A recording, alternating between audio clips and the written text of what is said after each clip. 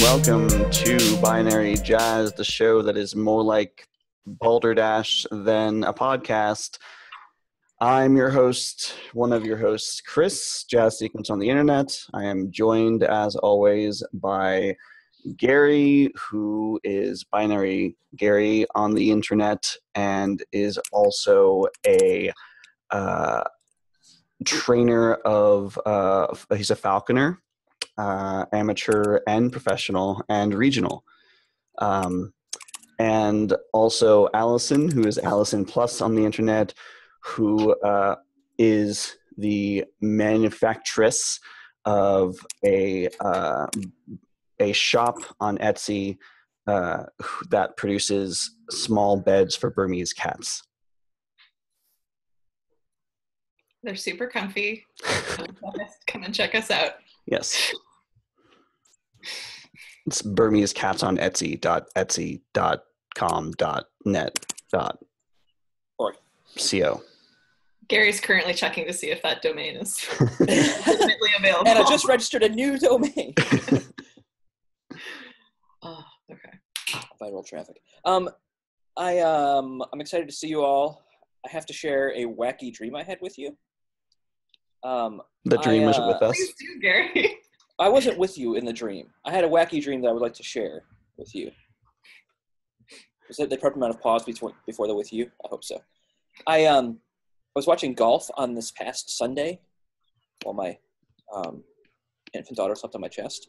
I'm not like a huge golfer. I just happened to be the thing that I wanted to watch on Sunday, and the rare Sunday afternoon I had the TV on. So this dream last night that there was a green, which is like where the pin is with the hole. But it was only like 4 inches with this little green. It's tiny, surrounded by this like entire huge sand trap. So it would be nigh impossible to land the ball on the green. I'm not sure what the point of it was. But I was totally fascinated in my dream with it as I kept like circling to try and understand how one could potentially put a golf ball in this hole on the green. There's probably all sorts of metaphors and stuff of that nature. I just think it was funny and interesting, and I was imagining like many golfers standing in the sand, hitting and sand flying everywhere and totally missing the green and having to hit from the sand over and over and over. So that was my wacky dream. I would draw a picture of it if I could, but that'd be a par 9 podcast. I mean, it wouldn't even be possible. I can't imagine. I mean, it would be dumb luck, you know, dumb luck. You would land your ball on the green, either in the hole or close enough that it would not roll off. How would you do that? It would be nigh impossible, as I said. You thought a lot about it. Not a lot. I was entertained in my dream. I mean, it was like in the dream that's cool. Yeah. So here we are. The sand trap of life. Was that an appropriate amount of stalling, Allison? It will do. I'm semi pleased and semi just all over the place. Okay, so this might be a bit scattered, but bear with me. Such is life. To continue with the less of a define and more of a puzzle trend. Interactive fiction and gaming. At what point, how much interaction is needed for something to be a game? Does that make sense? Yeah. I feel like you'll both have opinions. And how much is like if it's just a simulation versus just like a walking simulator. A walking simulator? Well, yeah, like a... That sounds terribly boring. Just get on that treadmill and keep on walking. It's like our metaphors walking, today are terrible. But it's not actual walking. You think you're walking on a treadmill, episode. But you're not. Without any of the benefits of a treadmill. But basically, like what at what point does it transform into a game where you're like that form of interaction versus just a simulation? Okay, so the first thing that I think of when I think of interactive fiction is choose your own adventure. Yes. And that is not a game.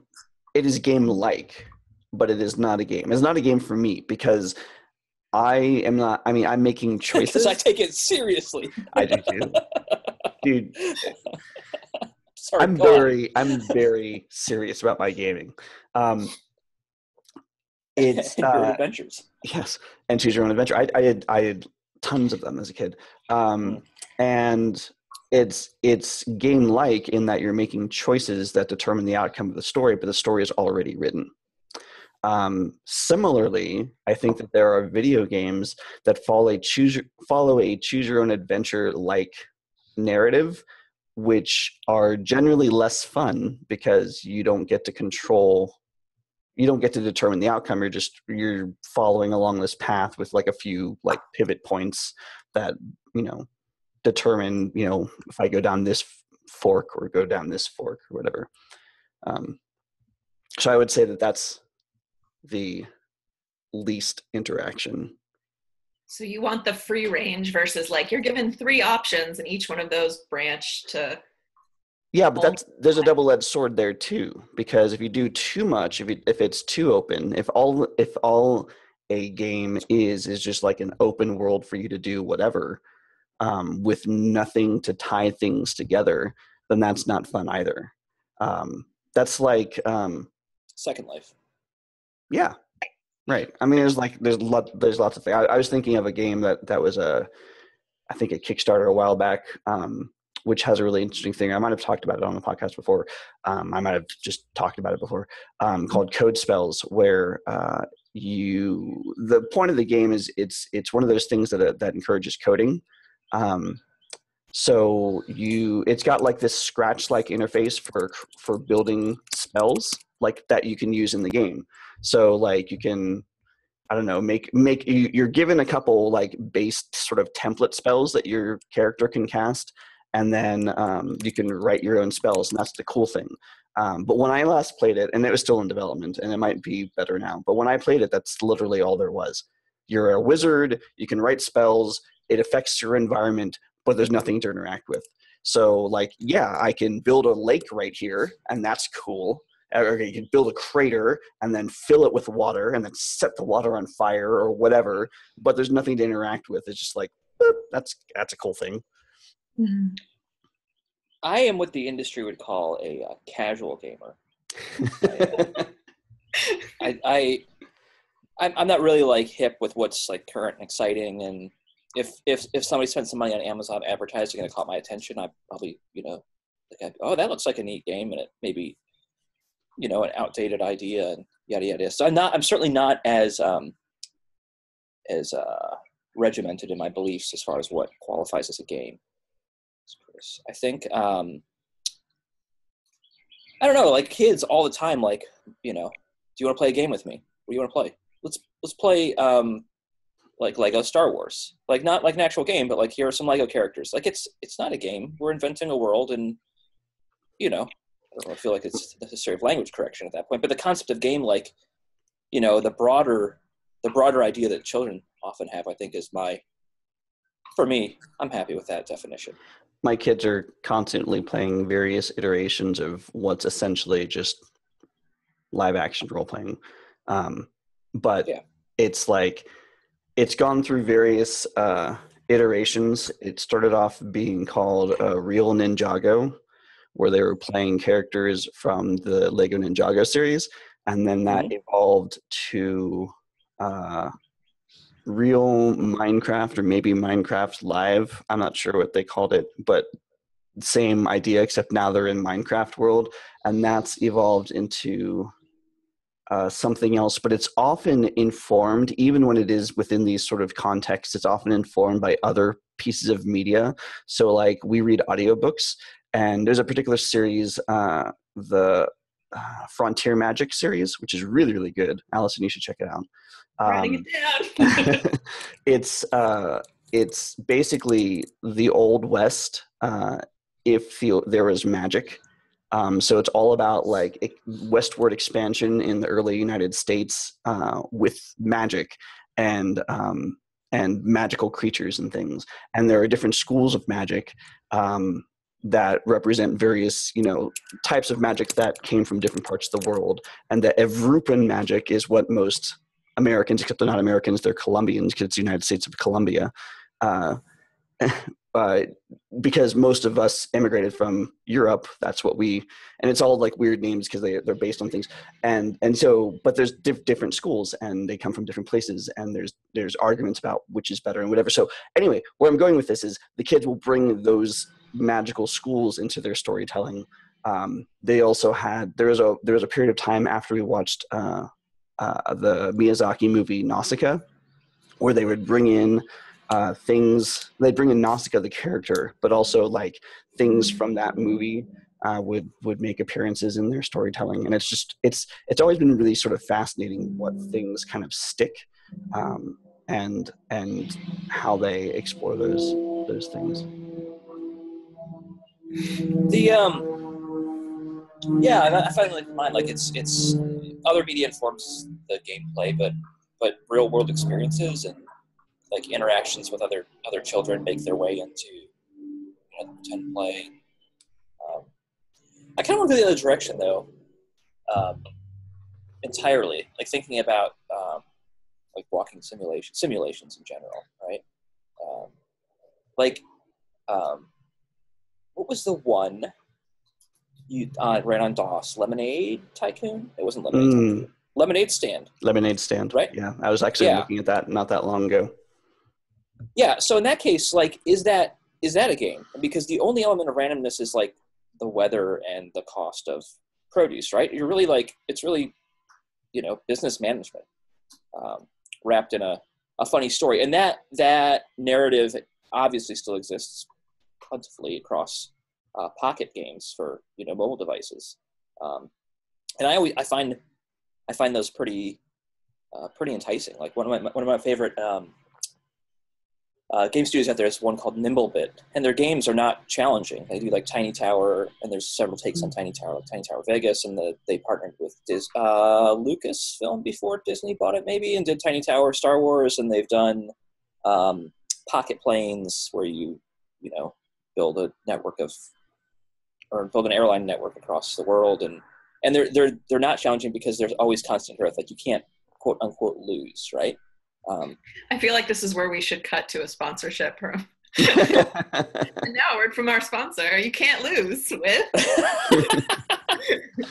I guess where I'm headed with that though is like, what's the purpose? Like, what is the purpose of gaming? Like when I'm playing a game like that, it's often been in the middle of the night, and I'm shuffling around the house carrying an infant that's nearly asleep, but I am not, and it's a one-handed game, and there's not much thought or logic that goes into it, and it's not littered with advertisements, and it's just pleasing visuals, but it's borderline on being a game based on our current definitions, because there's not a lot happening, whereas Lemonade Stand, I don't know.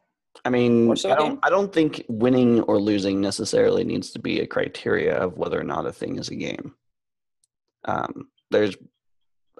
can go down the role-playing game wormhole, and like that role-playing is a game. It's a thing that you do. There's no winning or losing unless you consider your character dying being a loss, but then you just make a new character and you keep going. There's no winning because, yes, you accomplish things and maybe you gain fame, notoriety, experience, whatever, but there's not a completion point other than one dictated by whoever is running the game, the dungeon master or whatever. Just saying, okay, we're done. But it's not like, you win! Congratulations, here's your prize. But it also goes into that thing of like, what's more impactful? Is it media as escapism, or is it like that relatable kind of narrative journey, maybe? Because like there are times when I just want to tap a thing and stare at a wall, and that's great.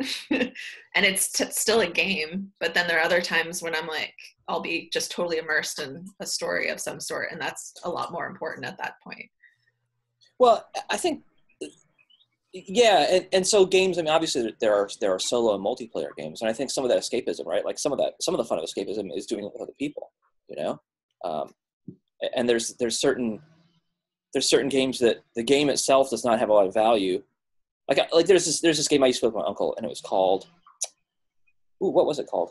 I don't know what it's called. But you ran, like, effectively you ran a railroad, and there was an east side of the board and a west side of the board, and the game wasn't very well written, because if you were the east side, you had to go up the mountain, and you ended up catching a lot of demerits because you were always late because you got stuck behind a freight train moving slowly. So I mean, like, the way to win the game was like sit down on the west side. Like that was how you won, and we knew that, and we accepted that for years. Yet we still played the game because the conversation was good and entertaining, and we made silly jokes, and it was like a comfortable spot to lose reality for a bit and be, I don't know, train dispatchers. It was called Dispatcher. Yeah. By Avalon Hill. I think, to go back to the original question, is at what point does interactive fiction become a game? I think it comes down to the amount of choice that you have. You have to be able, like, there's a certain breaking point after which, okay, now it's a game. Like, the choose your own adventure stories were not games. Things that are, but I mean, I guess the converse is there are things that are currently defined as games now that are don't even fit that criteria, which means that I'm an asshole to those game developers, probably, because I don't think that they're games, apparently. It's okay. Our listener, our one listener. That's a sidebar. This is a great way to avoid like angry email, is have a listener. I'm the listener, so if you haven't received an angry email from me, that's my point. Like, you haven't sent like a nasty email yet. Like, you jerk. ... I can't believe that you derided my whole industry. I previously thought of myself like as not a gamer, and I even said that earlier. But the more I think about it, maybe I am like that casual gamer that the industry likes, because I do spend money on games, and I don't know. I definitely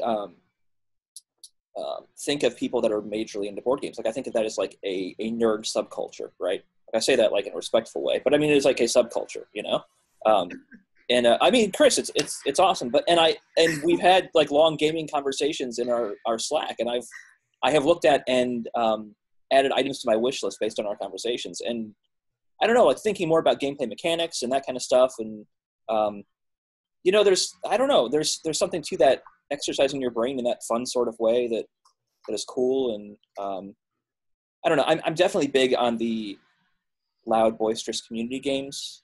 They typically tend to be card games. Like, that's my jam, But I can definitely see myself getting into more, I don't know, more.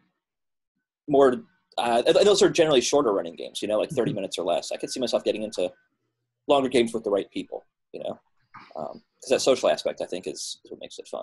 When we pulled the kids out of school and started unschooling, which is probably a topic for another day, we knew that much of the education the kids would be getting would be through games. I mean, we were already gamers, and the kids had already shown interest in not just like casual board games, but like really detailed. Like, dude, my son's been a fan of Catan since he was like 8. I mean, and that's the thing that he wants to do. And more power to you. That's a really hard game to get behind. It's a really long game, and it's kind of tough to say, yes, we'll play Catan because it takes so damn long. But every opportunity he has to pull out Catan is an opportunity that he will take. And so we've and that's awesome.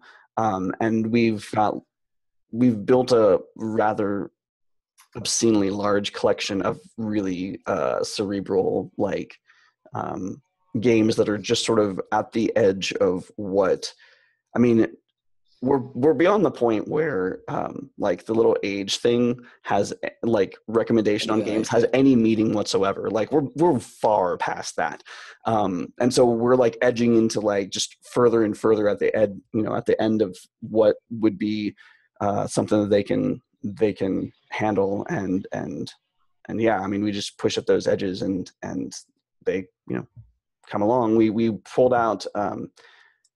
A few years ago, I got a game called Seven Wonders, and we opened it up to play it that first. I got it for like Christmas or something, and we pulled it out to play it, and we tried playing it, and the rules it didn't make sense to me, and it didn't make sense to the kids, and it was just okay. We'll just put this away for a while, and so we pulled that out recently because it's been a couple years. I'm like, yeah, let's try this again, and like that's the thing. Like that's our new thing, and it's interesting because like it was really, really difficult to just wrap my head around the rules at the time, or like how the thing progressed, and now it's like, yeah, this is, I mean, everybody's on board, and we're playing it with grandparents, and the kids are helping explain how the thing works, and yeah, I mean, it's. Do you think like having played 2 more years of exceedingly more complex games, it led to the yeah, I think that, I mean, yeah, I mean, it's also like, every time we get something, we look at like, not just like the recommendation, but also like, how, like what we know of the game. We look at reviews, and sometimes we'll watch tabletop or whatever to see like how it actually plays out, and determine based on that whether we think this is like more or less complex, because like sometimes they're off in either direction, right? Sometimes they're way too 13 plus whatever, and it's like, well, it's not that much different than this other thing that we play all the time, and so yeah, I do think that playing that, like putting it away for a while, and then playing other things, and then coming back to it, having had the context of other games during that 2-year period or whatever, it definitely made a difference. Do you think that in the interest of totally not answering Allison's question, do you think that augmented reality is going to be like a major shift in the way we do tabletop gaming? You mean like what Apple wants us to think it is? Well, right before we started this episode, to directly not answer your question, right before this episode, I was on some site, and somebody had taken the old Nintendo game Street Fighter, right? But you can play it in augmented reality, so you can have like Street Fighter played like in your backyard, right? Like 3D characters in your backyard. Okay, that's not really my grind. Like I'd probably be more into like the Ninja Turtles running around my backyard, but still, like that's pretty. The video kept me entertained for at least 30 seconds before I killed that website and went and did something else. Squirrel. So yeah, I guess that is a question. Like yeah, Apple's pushing it hard, but it's Apple technology. Like it's going to be a thing. It's not, the concept is not difficult, right? So you expect it to come to Android. I would love for augmented reality to be a thing that trickles down to board games. I don't think it will. I think that the audience of people who play board games like things that are tactile. That's part of the board game experience.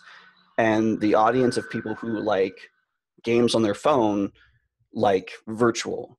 So the thing that makes augmented reality cool, in my opinion, is the fact that you've got this virtual world interacting with your real world, but you're not personally interacting with your real world.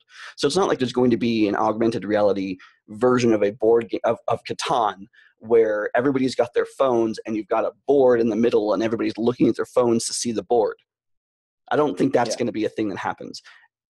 Will it mean that we can all get together and like that demo at the whatever Apple released last, where they had like a table and then they were showing it and it's like this big war thing, like, will there be things like that? Sure. But I don't consider that's not like a tabletop game. That's maybe a game that's on the tabletop, but it's not, it's not a board game. And I don't think that's going to affect board. It's a video game first. Yeah. I do think, augmented reality is interesting, but it hasn't been nearly as interesting as I have wanted it to be. I've played Ingress and I played Pokemon Go, and I'm anxiously looking forward to the new Niantic augmented reality game about Harry Potter, where you're a wizard. because, dude, wizard. Because we all want to be a wizard. Why would I not want to be a wizard? I mean, man. What's the I currency? Patronum the hell out of that. What's the currency in the Harry Potter universe? What do you mean? Galleons? Oh, No, Go galleons to Gringotts for them. and nuts. No, am I thinking of the? Yes. No, you're not nuts. I was like, I was wondering if I was getting mixed up in Lord of the Rings somehow. No, my son is reading Harry Potter right now for the first time, and we're at dinner, and he's like, "What are cunts?" Like, I'm sorry. Where did you read that? And it was Harry Potter, and I was immediately more relaxed. But there was a moment of sheer terror at the dinner table, and I couldn't figure out what media I had exposed him to. Oh my God, what media had I exposed to? Like, what was going on until he showed it to me in Harry Potter. So, I like that. First of all, I like dinner table discussions at your house. If they're at all related to Harry Potter, it's a good sign. But I like that you immediately sank into like a fear paranoia of like, what did I expose him to media-wise that brought this forward? I mean, I won't say that we filter all media that he's exposed to. Well, that would be an outlier of being like, we should track down where this came from. Yeah, I mean, Wait, but what Harry Potter book is he on? Just the first one right now, actually. Yeah. So this is like a new experience because he wanted to read it because my sister, his aunt, was like, "Oh, I bet you're ready for Harry Potter." So he's like, "Can I read Harry Potter? Can I read Harry Potter?" I'm like, "Sure." So I pull out the Kindle, and I obviously have it on the Kindle, and I'm like, "Great, this is my Kindle, and this is how it works." And it's not like you're used to where you can like remember your page number because he doesn't want to dog ear things, so he remembers the page number he's on because that I would totally never. I'd be like, I'd close the book and be like, "Oh man, was that 94 or 49?" We're never gonna know, you know. But he can walk around all day with like 176 in his head and come back and open 176. So we talked to the Kindle and stuff. So it's fun to see like that interaction, and if he wants to, like, he likes to go back in books and recover ground, and like make sure he understands. So in the Kindle, he's tapping furiously, and it's fun to watch. The audiobooks are also very good for Harry Potter if you're an audiobook person. There's voices involved. It probably depends on which one. We found an audiobook recording by I can't remember who it was, but it was good. Yeah. There's an actor that I knew whose name I've completely not David Attenborough, but it's some other British. It's a David Attenborough-ish person. Yeah, we'll go with that. We'll put it in the show notes. When we figure out who it was, it will be in the show notes. That's But there's other Harry Potter narrated. There's other narrators that are not as good because I think I got some of them that had that person and then some of them that didn't, and it was better. Yeah. He just has like such an appetite for the written word. We get in the car to go somewhere, and like that for him is permission to open whatever he's reading and get to it. And to the point where we get to where we're going, and it's like you have to break into that bubble. Like, hey, close your book, get out of the car, we're here. So, and sometimes I get frustrated with that, and I need to remember like that's pretty awesome that he has that relationship. And then the other thing is I don't remember who said it. Probably someone well-known and famous, but I think I heard it from a friend that's an English teacher, that when you hear someone mispronounce a word, that's cool. Like, it means they learned it in a book. So, like, I love that. Wow, I love that I'm thought. really cool. Well, I mean, I love that thought process, all right? the time.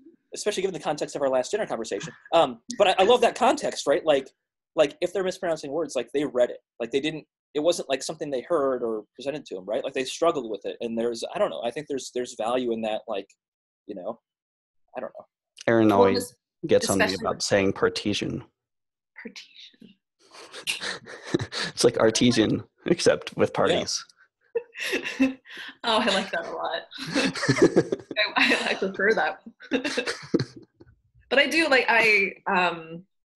I grew up reading lots of like sci-fi fantasy, and as a result, like, but not talking about it, just because there was no one to like talk about it with, I guess, beyond a certain point. And so like names of characters and weird like high fantasy is a perfect example of that, where it's like the Wheel of Time series. And then when I finally met someone who had also read it, and then we were just like, wait, you say it like this? And I'm just like, no, but in the index in the back, they show that you pronounce it like, but it's like those things that, or like Hermione from Harry Potter. Sure. I feel like there was a huge, long like debate on how to say her name. I read books to the kids at night before bed, and names suck. As well as words that I've never heard out loud, that also sucks. But names are just awful, and like, I had a really hard time. We were going through it was the Aragon series. We finished a little while ago, and there's some names in there that's like I feel like as long as you're consistent with the bad pronunciation, that's all that matters, so that they know it's the same character. Yeah. But yeah, to go back to your point about the kids getting sucked in a book, my daughter has started doing this thing where she can't go to sleep without reading before bed. And so for a long time, we'd go to bed, we'd say, okay, good night, whatever, we'd leave, turn out the lights and go downstairs, and she would turn the lights back on or be reading with a flashlight like in her bed. So we've compromised and said, okay, we'll do bedtime stuff, and then you have 20 minutes and we'll come back and we'll let you know, and then it's time to actually go to bed. So that's her nightly routine. Like we read to both kids in both rooms, and then we leave and we go downstairs and do something else for 20 minutes, and then go upstairs, okay, time to go to bed, lights out, boom. And that has worked. But it's the same sort of thing where it's like it's really hard to pull her out of a book. I mean, I want to know 3 things real quick. 1, my blood pressure is rising as we've reached the timer. 2, you read underneath your covers as a kid with a flashlight, though, didn't you? Oh yeah. Did you? Yeah.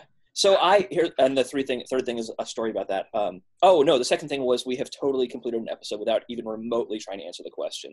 Nicely done. The third thing. So when I was a kid, attempted. I didn't. I wasn't even close. I didn't even participate in that part of the conversation. So nicely done. Thank you, Chris, for carrying the show today. I finished a book, and I had bunk beds, and across from the ladder was my bookshelf. But I knew that if I climbed down the ladder, I had to go past the door to get to the bookshelf, so like the length of a door. And my parents were in the living room. So I tried to reach out from the bunk bed to put the book I'd finished back and grab another book. And I fell, and feet like bang into the bookcase, and I hit the ground, and books are showering down on me, and the bookcase is rocking and spilling crap off the top of it. And I remember my dad standing like in the doorway, and I'm on my back looking up at him, and he's like, don't you think it's time to go to bed? Not like, damn it, what the hell are you doing? Or are you okay? But I think it's time to go to bed. That's an excellent segue into if we have any questions. Do we have questions today, Allison? We do. Don't you think it's time to go to bed? Okay. Yes. Okay, so crosswalk timers. Oof. If there's a countdown already happening on that crosswalk, and you're running late, do you cross, or do you risk being late, or do you risk your life? Risk my life, obviously. Yeah, this question is tough. Like, it depends on the city. Like, there's a lot to inform this. It does, because some cities, like at the end of that crosswalk timer, like when it goes to the flashing hand, then the signal turns yellow then, so that when the hand is solid, then it's a red light. But other cities, like it does the flashing hand, and then the hand stops flashing, and then the signal turns to yellow. And some cities, drivers are aware of crosswalks because there are so many pedestrians. And so, like in Jacksonville, like I barely walk in a crosswalk when it's green because, I mean, people just going to crank a right-hand turn and cream me, you know? Right. In Atlanta, Georgia, totally. I mean, like it's flashing, like that's still permission to get in, like to start. So, yeah. Yes. Yes, risk my life in Atlanta, but not in Jacksonville. Have you ever met someone famous, or who is your favorite encounter if you've met more than one famous person?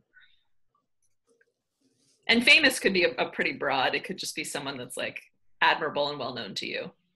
Okay, so there's this one time I used to go to collect baseball cards, and this isn't like my favorite, but this is just how much celebrities are assholes, really. It's sort of my favorite encounter, I guess. I used to go to collect baseball cards, and my dad and I would go to baseball card shows. And one time we met Mark McGuire as he was because he was at the show signing autographs, and then he was leaving, and they had a game that day. And so my dad says, good game, or have a good game, Mark. And he's like, yeah, whatever. Another asshole baseball player experience is Orlando Cepeda, who was a pitcher for the San Francisco Giants a long time ago, Hall of Famer. Anyway, he was also signing autographs at my school, which was a Catholic school. And so they had this whole event that they were doing, and then he was there at the event signing autographs. And I had a Giants ball that I wanted him to sign, and he refused to sign my Giants ball because he had to sign balls that were being given at the thing that had some bank on them. I can't think of any meaningful interactions with celebrities or anything of that nature, but I did as a kid go to a lot of spring training baseball games, so I'll just provide a counterpoint on baseball players. Spring training is a totally different that they're not all assholes. Yeah, so like the Blue Jays did their spring training in Dunedin, which was like 30 minutes from my house. So there were several times where we would skip school. My parents would take us out of school. We'd go to the Dunedin Blue Jays spring training game. And I remember the players were always just like so polite, and they'd sign anything, and they were happy to come and chat. And they always, like, if there was a kid on the side, they would always come and chat with a kid and, like, keep practicing, and one day you can play, in the big leagues. And so wait, here, the lesson though is that Canadian baseball players are nice. Maybe that is the lesson, perhaps. Perhaps. Dunedin is a huge Canadian wintering city. I will say that my interactions with Real Salt Lake soccer players have always been positive. There you go. Oh, here's a good one. A football player that played in Jacksonville that was just cut from the team yesterday, actually, a guy named Alan Hearns. We met him at some event at the stadium and took a picture, Tyler and I, with him. And he was just a super stand-up dude. And the quarterback for the Jags and previous head coach spent some time with my sister and her family over a couple years. So yeah, I guess sports people don't have to all be good. Some people are garbage and some people are fine. Yeah. I kind of killed that, Chris. I should have just let you go with it, man. And now we're less than a minute, and I'm a total. Is there a third question that has like a one-word answer? Not that I can fit in less than a minute. These are quality. Yeah, that's fair. And with that, we will wrap up another episode of Binary Jazz. Ooh, we can't leave on that note. That's awful. Yeah, we can. Oh, yeah. No. Yes, we can. You're like, I'm the guy who's editing the audio, so we're going to. It's done. And now we're in extra innings, as it were. Oh, man. You don't like my announcer voice? I found it a little... Vincent Price. Yeah, it was a bit disconcerting. Made me uncomfortable. That's fair and also appreciated. You're like, mission accomplished. Do you remember Cones of Dunshire from Parks and Recreation? Oh, yeah. The game. Yeah, I wanted to make a reference to that, but But you just did. There you go. Extra innings references. Yeah, there it was. Good game. This isn't less than a minute at all. They're just liars. No, I know. We were at 2 minutes, and it went to less than a minute. Thank you for listening to Binary Jazz. If you like this episode, you can subscribe to us on iTunes or Google Play. You can visit us online at binaryjazz.us or follow us on Twitter at binaryjazz. Don't forget that you can ask us a question through the form on the website or on Twitter, and we'll read it aloud on the next episode of Binary Jazz.